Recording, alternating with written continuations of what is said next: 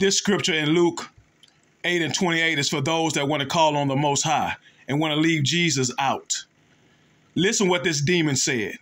When he saw Jesus, he cried out and fell down before him, and with a loud voice said, "What have I to do with thee, Jesus, thou Son of God Most High?